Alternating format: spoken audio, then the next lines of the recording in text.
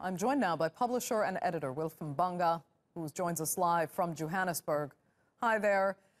Let me ask you this. The sign of any healthy democracy is a strong opposition. So with Tsvangirai's passing and the fracturing of the MDC, to what extent do you believe a solid opposition party can be formed now in Zimbabwe?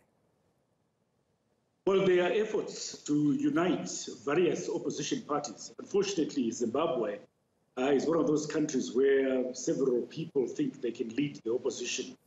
We have, at the last count, 87 different political parties all fighting to take part in the next elections. Well, at the moment, there are various groups that are trying to unite the opposition. Unfortunately, the biggest opposition party, which was led by Tsvangirai, seems to be tearing itself apart.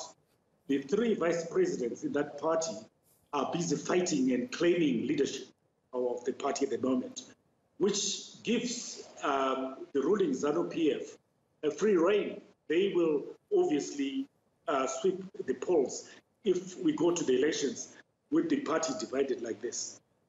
Absolutely. And I mean, we know Mugabe may be gone, but ZANU-PF is still the only party to hold power in Zimbabwe since 1980. So how open would ZANU-PF actually be to allowing a stronger opposition to form?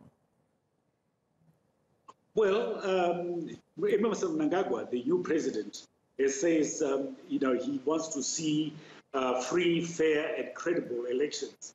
And you can't have free and fair and credible elections if you're making it difficult for the opposition to organize and to campaign.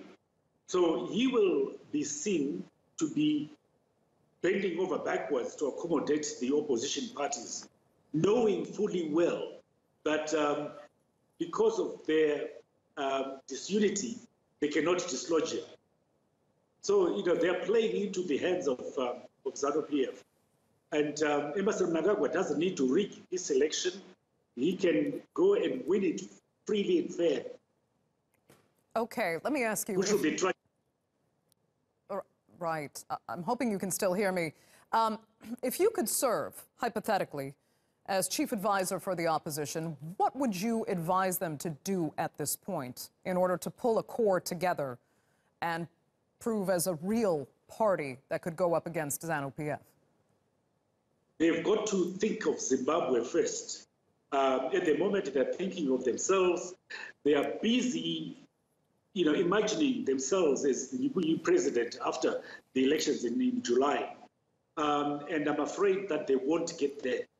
What they need to do right now is to forget about their egos and come together, form one cohesive political organization that can dislodge ZANU-PF. Okay. The way they're going about at the moment, they haven't got a chance. Okay. Wilf Mbanga, thank you so much for joining us live there from Johannesburg.